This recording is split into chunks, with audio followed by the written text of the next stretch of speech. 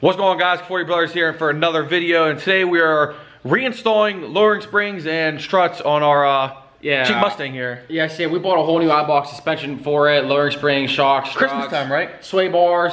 You bought them in like December, but just recently installed it last week. Well, we have installed it because this past weekend found out they sent us the wrong one, so we got the new one. So we're gonna so let me go and show you real fast. The new one to show you the process. So as you can see right here, the car is already lowered. It's actually lowered 1.3 in the front.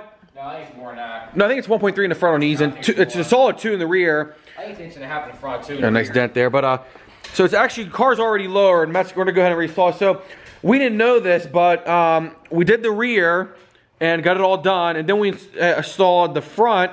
Well, tried to install the front, and it didn't work. And just to find out that they sent us the 2011 and up the whole suspension actually. So we had to order the new kit, the whole entire kit, everything, and they're gonna take these ones back. So now we're gonna go ahead and basically take these out, put the new ones in. All right, so as you can see, we already have, well, there's the board attack over there. There's the suspension that's coming out. We got the sway bar staying, panhard bar staying, but we got to take out the struts and the springs.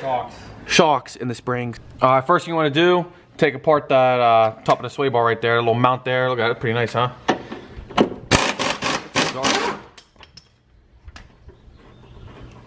All right, Matt, what are we doing now? Well, first I disconnected the sway bar with the whole differential jacked up. That way it's compressed. That way it comes off easy and there's no injuries. Lower the sway bar. Now I'm gonna take these top of these nuts off for the shock absorbers. I told back in the day we didn't have a good air compressor, so it would take 10 years. Yeah, I know. It's so much faster now.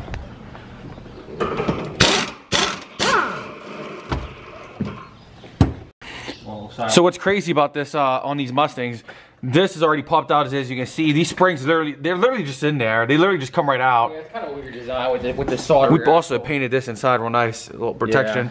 Yeah. All right, I'm gonna take this out first. Shock absorber's coming out. We've done it so many times now. This is the third time in a week we've done this. Look, that's out. Let's pull this out too over here. Look at that. There's a spring, which is the wrong one, but look, the whole axle is just hanging out. So what's crazy, if anybody wondered, these are 2011 to 2014 springs. Yeah. And they fit in the back, so, right? They do fit. I don't know if they're right there. I don't know. I wonder if they had those the correct way in there. Huh? Probably not. Isn't that crazy? Like, literally within 5 minutes, this whole back's taken apart. As Matt's getting some tools to do this by hand, there's the new panhard bar. I tell you what, this thing is crazy how you adjust it on these Mustangs, because when we first put it on, obviously the car sits 2 inches lower now.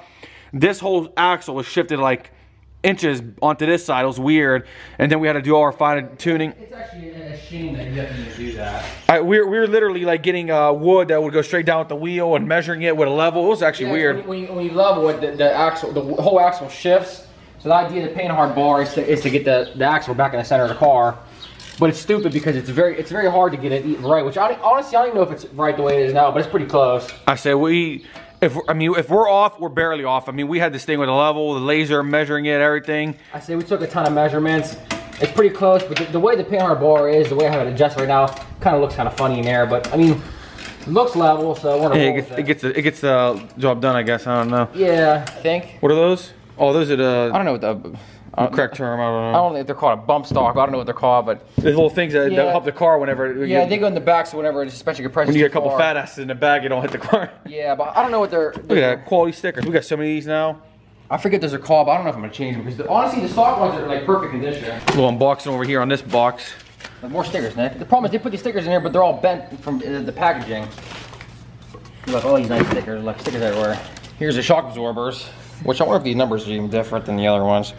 I don't know. These are supposed to be the right ones now, so. We're gonna put them in. All right, installing new stuff's pretty easy, obviously. Just like take it out. You're supposed to line up the bottom of this with, you'll feel where it fits on the pad. Although this turns, so I don't really know what good that's gonna do me. How about the top piece?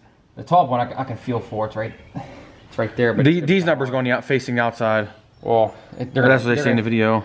I guess I can just turn it. The thing up there just turns. So. Yeah, they say always make the wording facing outward. Yeah, make sure you can read it too. It's upside down.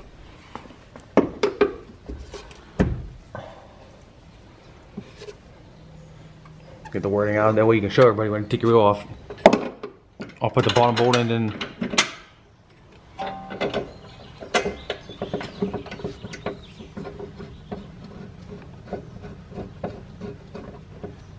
All right, guys, we realized as soon as we put these in, we messed up and forgot to put on these bottom rubber pieces right here. This little metal piece, forgot to put it in. I don't know how we forgot, but we forgot. Oh, what a nightmare.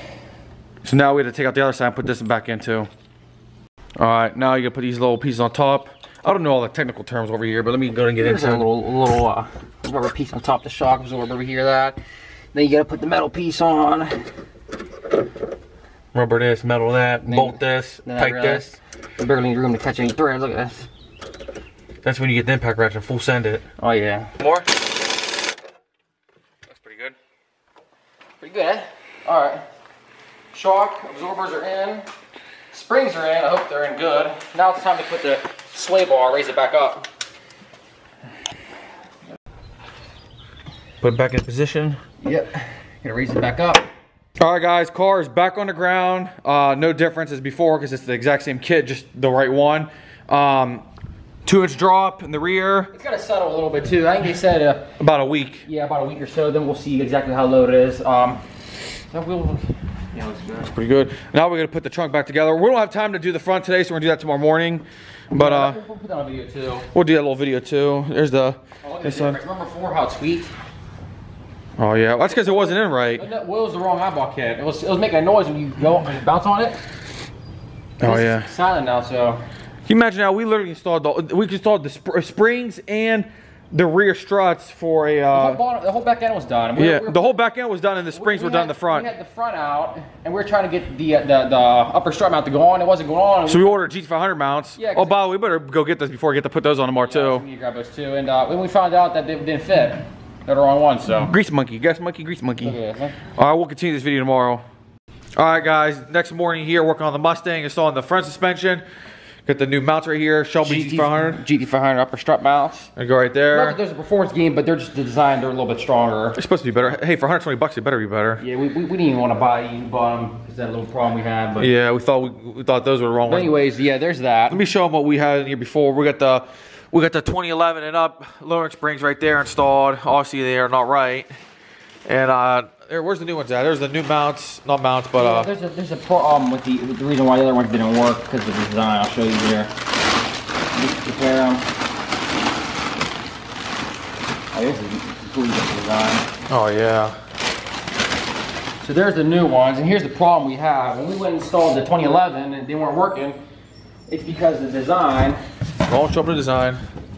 See how the design, this one has the threads, then it has this thick part. On here, wait, it's out of focus, there we go. On this one, the correct one, it has the threads.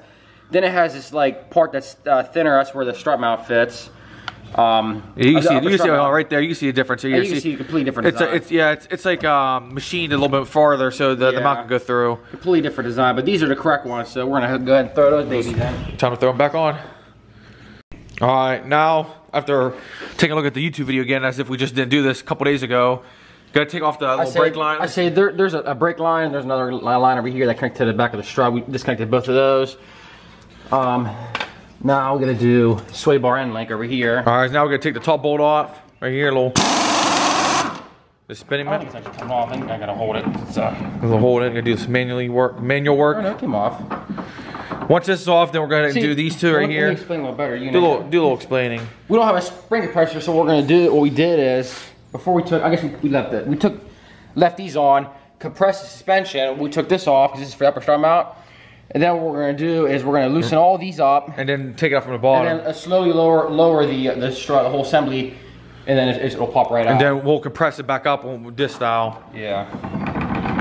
A little trick of the trade over here. Try to get this nut off of this. There it goes. There we go.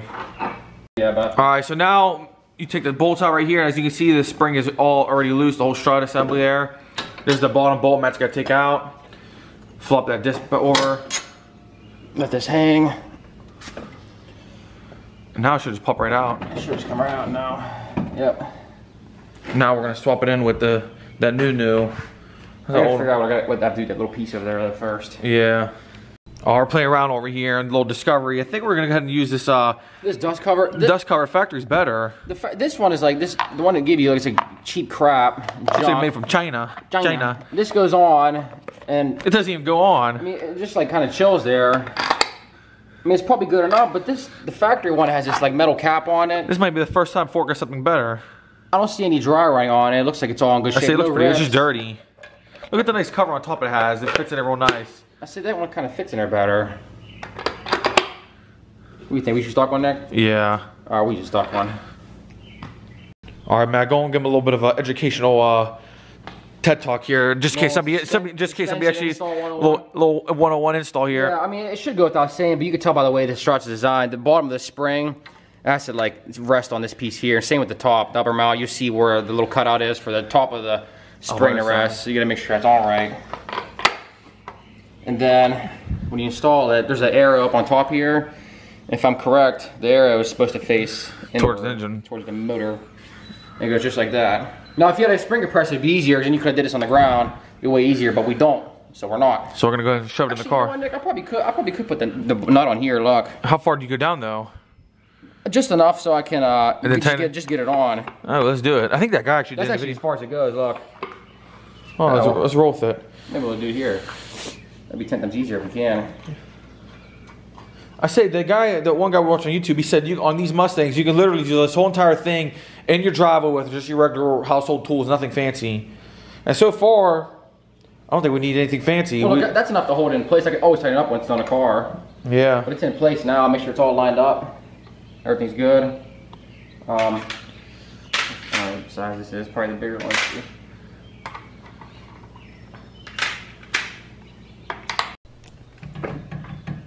Alright, got this in now, this side. Yep.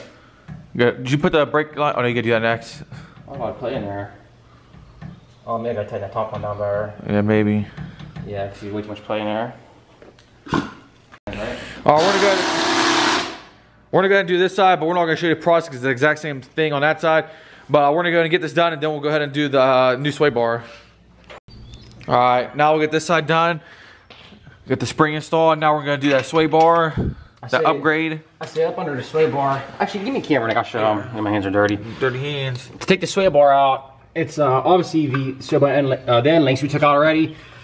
And the sway bar, there's going to be two bolts. There's one here, and obviously one right up above it. It's kind of hard to see here, but it's right up above it. So these two, and then down the other side, there's going to be the same two. You take those out, and then it should just come right out. So.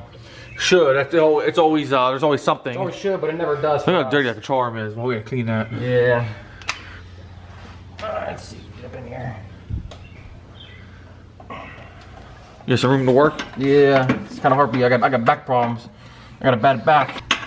You don't really have a lot of room to work in there. Especially with my back problems. Huh? No compensation for you. Alright, Matt, get the sway bar, old sway bar out. Now we got to transfer some parts over to the new one. These look like they're in good shape, but we probably should have bought new end links. That's an easy fix though, really. Yeah, that's very easy. That's a 5-minute job if you know what you're doing. Alright, we transferred the sway bar links. Matt's greasing up these fittings right here. A little grease monkey, Matt. No. Making an absolute disaster of a mess over here. Oh yeah. Oh my god. What a mess. Alright. I'm gonna have to do some adjustment on those, but I'll wait till we get underneath the car and look. Time to throw it in? Yep. End links are on. Nice and tight, hopefully. Hopefully they don't fly out. I'll use your system on this now. Alright. Alright, new sway bar's in. Just a matter of tightening it down now. If you can see it, it looks pretty good. There's no point in putting a sticker on. I didn't even realize you can't see nothing. It's just gotta look good for an oil change, and it's probably gonna be us doing an oil change like we've been doing. So I'm not gonna put a sticker on, but their suspension looks pretty good. All right, guys, get the Mustang all done. We're gonna do a little walk around. What do you think, Matt? That's pretty good. The front looks really low. For some reason, the back looks higher than usual. I don't know why. It doesn't look like it's a little too high in the back. Right where it was this morning. We didn't do anything to the back. We'll have to probably drive it around a little bit, let it settle. We haven't driven it yet, but the front's extremely low. I'll show you where the front's at. I have some pictures here. I can Matt throw them in, but shoot nice. Very low in the front. A little walk around here. Mustang's dirty. He's been outside. Walking through. A little walk through over here. The back I already know for sure is 2 inches because we measured it. It was exactly 2 inch drop, which is pretty nice. We need to get some new wheels. Yeah, 2 in the rear. The front's like 1.5. I think 1.3, 1.5. I forget what they said on the kit. These were the Sportline Eibach springs. So these are the lowers. I say of all the lowering suspension kits, I think American Muscle said this is the kit that gets you the lowest stance in the car. So yeah, I hope it doesn't give us any rubbing issues. Which I mean, I don't think it should. We should be all right. Yeah, we should be good. Yeah. Alright, let's take it for a ride, see what it feels like. Let's go for a ride. For a ride. Oh. So put it all together right. Yeah, hopefully. Yeah, we had no extra bolts, that's a good thing. Yeah. This just sounds weird. First reaction over here with this, the proper kit.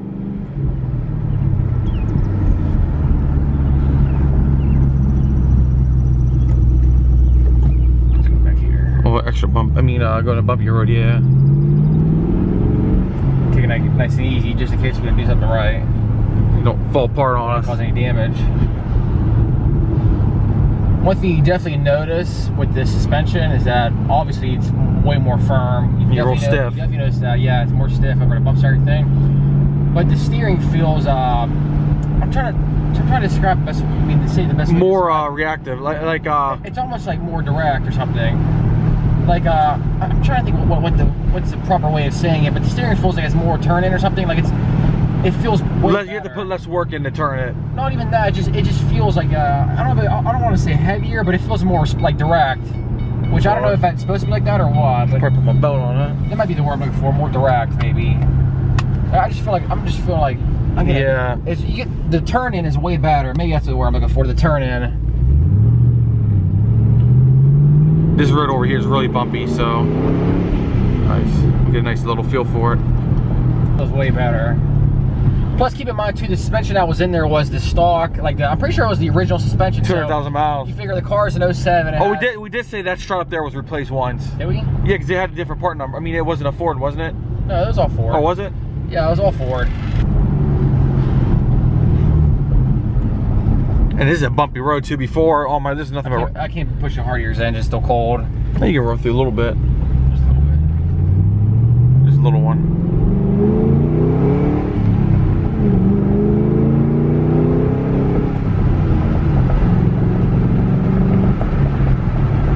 Tell you what, it still feels really smooth, doesn't it? Yeah, well, I mean, we'll have to test out highway speeds. Yeah, but Where are we going? About 45 right now? yeah, about 40. It feels good. One thing I will say about this car is we're taking this to Columbus, Ohio, what, twice? Yeah, it's just like a 2.5 hour road trip. And I'm not gonna lie, it might have been smoother than the E55. We took the E55 twice, this twice, and our F-150 twice. The truck's real smooth, but this was an extremely enjoyable drive. All right, little pull out right here, Matt. Massive difference on the feel.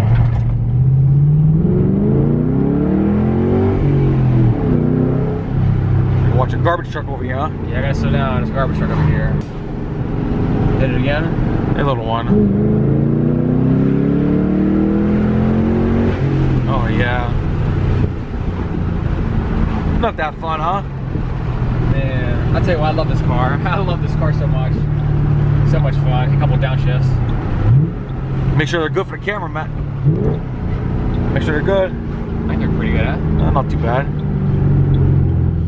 All right, guys, that's the end of this video. We're all done. Car drove good. We're still gonna take it for more drives, and if anything happens, we'll, you know, if something. Plus, we need to, the car is still. I think it takes a couple weeks for it to settle the way it's supposed to, and plus we'll have to get our more driving. Yeah, we're driving. If anything happens, we'll be posting that on our Instagram stories at the 40 Brothers. You guys should be following us on there. If you're not, then you're missing out. But it's got bigly. Let's see. I think that's it. Yeah, next video, we might be doing a little update on the dealership building. They started a lot of. Obviously, it's all on Instagram, our updates. But the building should be fully framed out today. Should be done, and then. But you'll see that in the next video probably. And until then, we'll see you guys in the next video.